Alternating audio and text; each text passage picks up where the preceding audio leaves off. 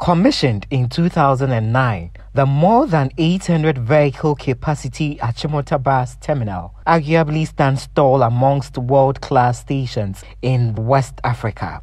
It has about 5 terminals, a clinic, police station and canteen, which serve drivers and passengers who visit the station. However, the station seems to have lost its glory days as patronage of the place continues to decline in recent years. This has led to some canteen operators there closing down, with drivers warning of an imminent collapse of the station. Frank Akolo, a driver who was part of the first cohort of drivers to have moved from the old to the new station in 2009, paints a picture of the glory days of the station to Citi News. As for the old station there, we always busy over there. We can't even do the work around this time. Some of the drivers they do close and they go and do their whatever they like but these days we can't even fetch it like that. There's no work over here again anymore.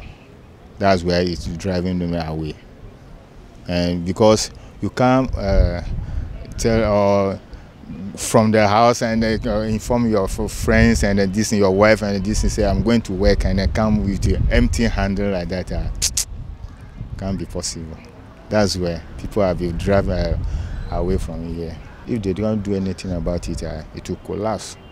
Normally, there was a queue and others over here, but nowadays we can't find it anymore.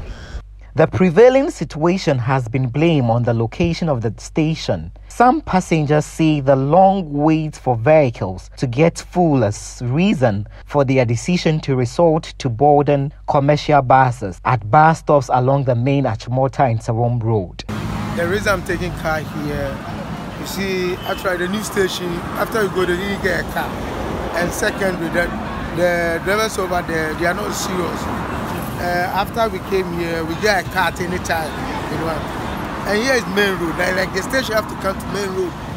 But out of the station behind the corner, it's not fair. You see, like a station behind the main road, like Pastor Co, that area there, like they built the station over there. I think the union, the station should go on. It does not move fast. If you come here, you'll be in the car like 30 minutes. You don't move fast, come. Because if you come here, you are going to waste your time. So sometimes they will stand at their place if you want to go fast. The low patronage of the new station has resulted in most drivers resorting to hitting the road in the hope to get some passengers along the road. Citi News understands that the situation is as a result of other floating drivers taking passengers on the N1 highway. Our big men are fighting for those where the NY should come in, and they are not coming. So then too they see that if like so we will divide ourselves. Some of us will go to the down there and some will be here. So that is what we are seeing, something like that. Is it? Like if they have moved them in, I don't think we can divide ourselves like that because we are paying tax too here. You see, opening this station, they borrow money to open station so that the station can work and pay. So now if some people go out, and some people are benefited out from that one, and the government is not benefited out of that one, the authority then they have power to move them in. What is their problem and what is going on?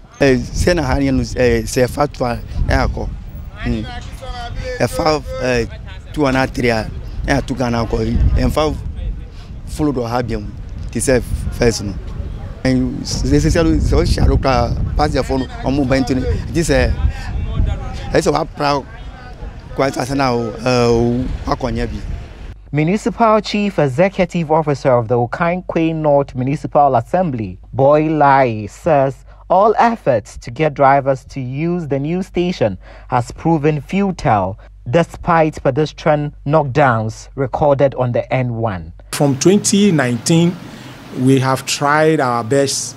I've tried all means. I've tried all kind of measures to make sure the place, come back to its normal times, but it didn't work as at now, and I'm still trying to see whether something will work out for me and the entire area as a municipality. Recently, we try to enforce the law that all buses should go to the terminal. We even close this bus stop called Nadinswa bus stop, and some of them try to go there. Now, passengers themselves will not even go there. And so when the buses go there, they don't get anybody to pick. And they don't also have patience to also wait. And so they also stop. I want to protect life. And so this one is temporary. Trying to do something, get some money to at least maybe holding the median of the N1, so that people will not cross to that side to go. And well, we have overpass walkway at the other side, that Belengpe side, but people will not go there. Ghanaians and our attitude, they will not go there to go and cross. They want to cross there, and they underrate the speed of the cars that are applying on those roads. And so in the interim, what I realize is to just help by creating this small place for those who would want to still go to that side to board a car, just to get some cars at the old station there and travel to wherever they want to go. So I am aware that this is, and I'm involved, not that I'm aware, I am involved. I actually ask the people to at least come there with one buses, just to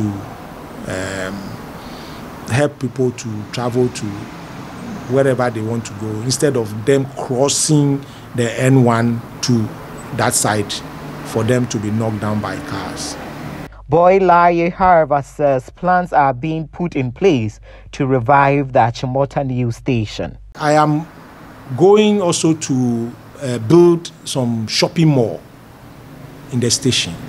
So in the interim, we are doing things that at least in future, the place will work again. But like I told you, I can also not wait for my people to die. Everybody dying before the thing work there. The understanding is not there. People doesn't know why they have to go there to go and pick car. But when the time comes that they have to go, they will go. Because a lot of things will happen there. Yam station is coming there. I'm asking the Yam drivers to come there.